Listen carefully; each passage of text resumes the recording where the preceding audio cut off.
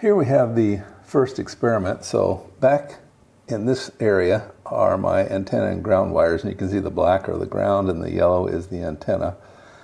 These two radios, so why I've got this secondary radio on here is these are actually the same radio. So it has the air core capacitor, same over here. I'm only using one bank, so that goes from roughly 0 to 365 picofarads. Same over here.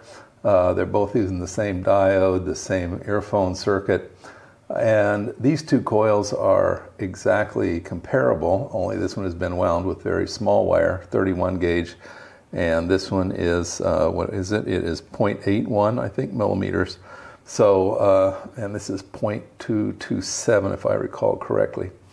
So I've got this one hooked up to my antenna ground system right now.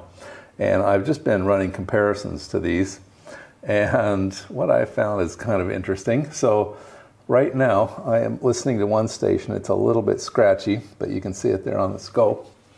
And let's tune through the stations. And still the same station, seems to cover the background. Okay, getting into the next station.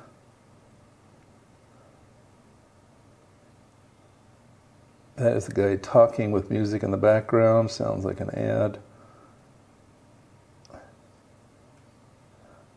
And yeah, that's the loud station in the neighborhood.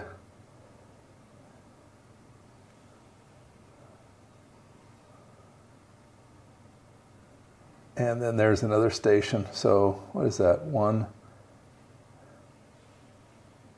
2, 3.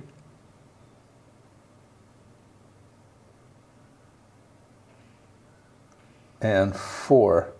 And the interesting thing about this coil is it covers on the transistor radio from a little over 100 on the dial to somewhere about 600 kilocycles.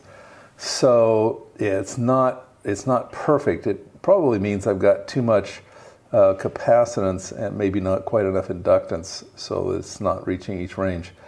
But yeah, so this is perfectly acceptable. This radio gets about 4.5 stations, and this is doing pretty much the same. It's getting 4 stations pretty well. This one is a little scratchier. The sound is a little scratchier. This one, the sound is a little more melodic. But last night I was actually getting 6 stations on this one when I can only get 4 on this. So yeah, I don't know if it's what the conditions are, why it would do that. But in any event, my guess is that these two coils are roughly the same, and this would be totally acceptable if you were looking for a smaller radio as opposed to a bigger one. This one, it has a little bit better sound in my opinion. The quality of sound is a little better. This one's a little bit scratchier. So, but again, you know, this is totally usable.